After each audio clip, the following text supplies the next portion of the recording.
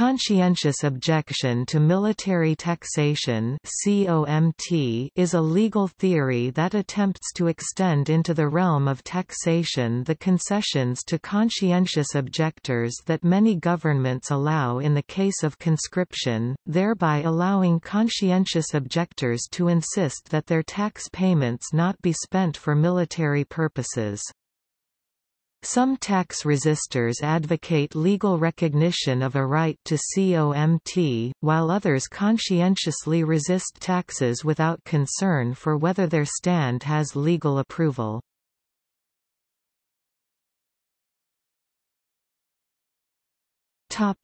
Theory. COMT is thought by its proponents to be a logical extension to conscientious objection to military service. A person with a religious or ethical scruple against taking part in killing people during war is likely to feel no less scruple about paying somebody else to do the killing or about purchasing the mechanism of killing. If a government can respect the right of a person not to participate directly in making war, can it also respect the right of the person to avoid this indirect participation? Proponents of COMT and of peace tax fund style legislation say that it will have numerous benefits that go beyond accommodating individual conscientious objectors. For instance, it will free people who are unwilling by reason of conscience to pay taxes or to engage in taxed activities to go ahead and pay taxes without fear of violating their consciences. It will promote freedom of religion and freedom of conscience and serve to educate people about their choices concerning warfare. As one advocate put it, "It will extend the legal recognition due to the absolute value of human life, and the freedom of the individual conscience to acknowledge it." It will increase government funding by encouraging tax resistors to become taxpayers. It will encourage other anti-militaristic legislation and re-evaluation of military spending.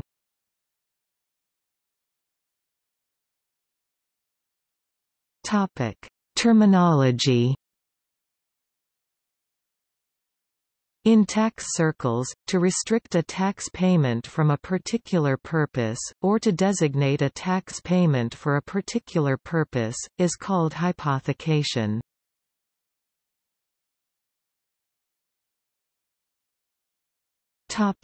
Historical precedents and legislative proposals.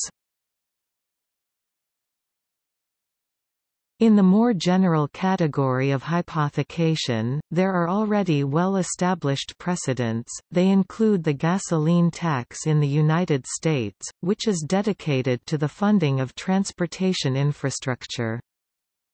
In the more specific category of military-related hypothecation, there was at least one legal, government-instituted historical precedent, an alternative tax related specifically to militia duty lasted for 8 years in Upper Canada between 1841 and 1849, as we see in this quote.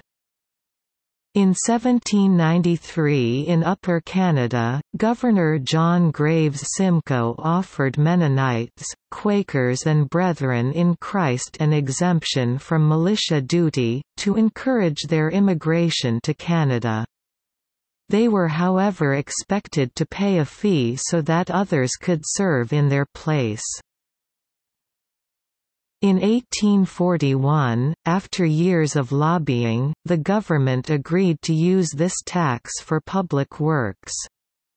In 1849, the tax was eliminated. 1.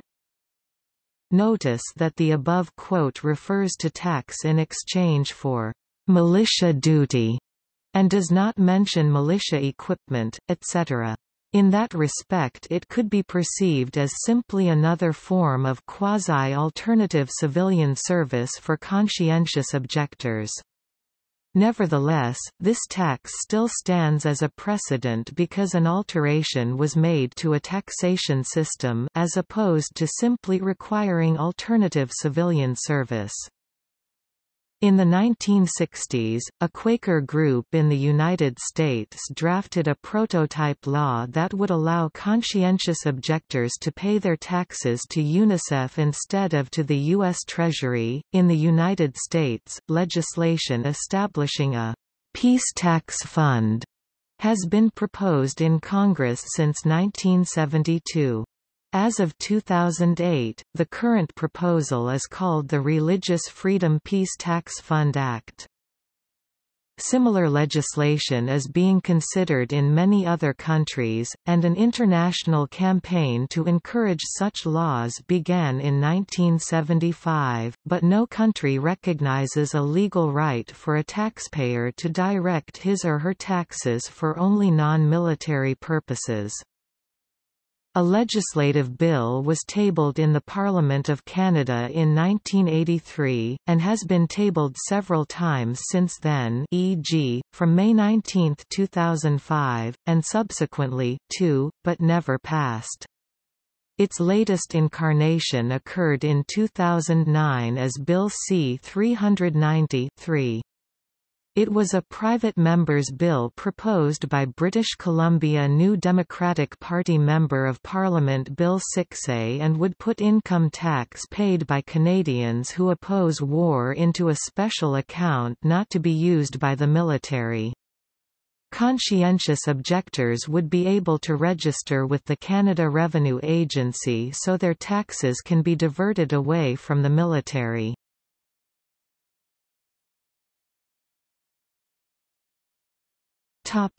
Objections.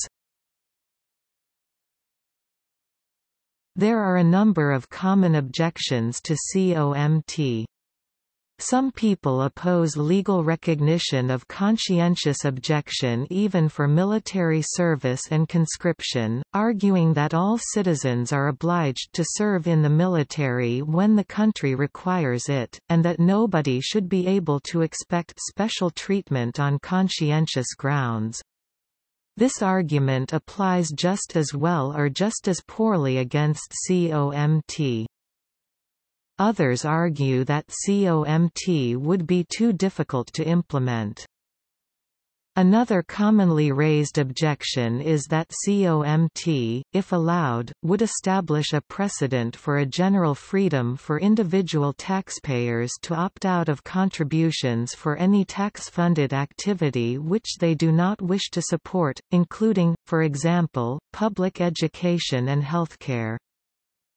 Anarchists argue that to fund government at all is to fund violence, and so the only true pacifist conscientious tax objection is complete tax objection.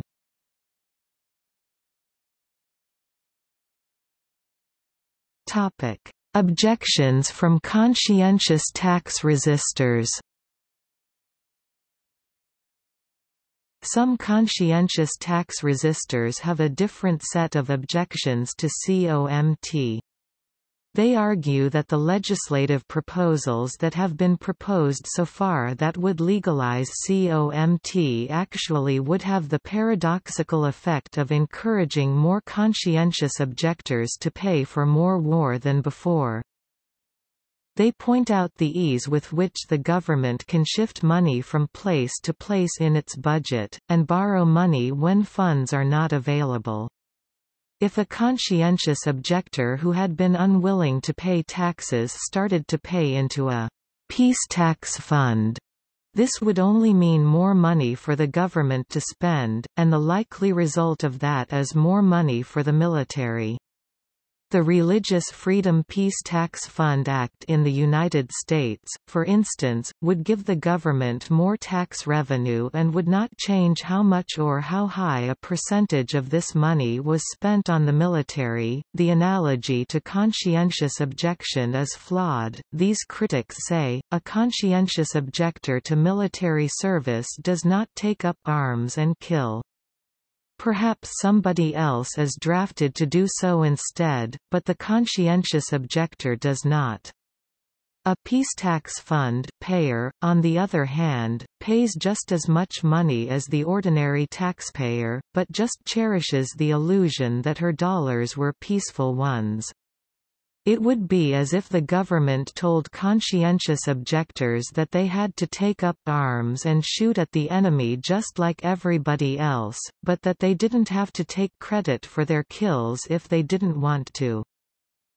Another objection is that to make COMT legal is to make it no longer a protest against or a confrontation with evil, but instead a compromise with it.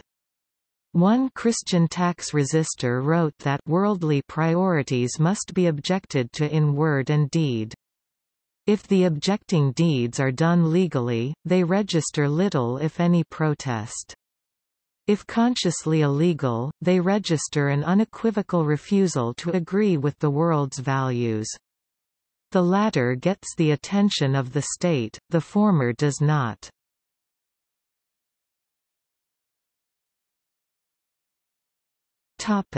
See also: National Campaign for a Peace Tax Fund, National War Tax Resistance Coordinating Committee, Tax resistance, Tax resistance in the United States, War Resisters League, On the Duty of Civil Disobedience, Conscience, Taxes for Peace not War.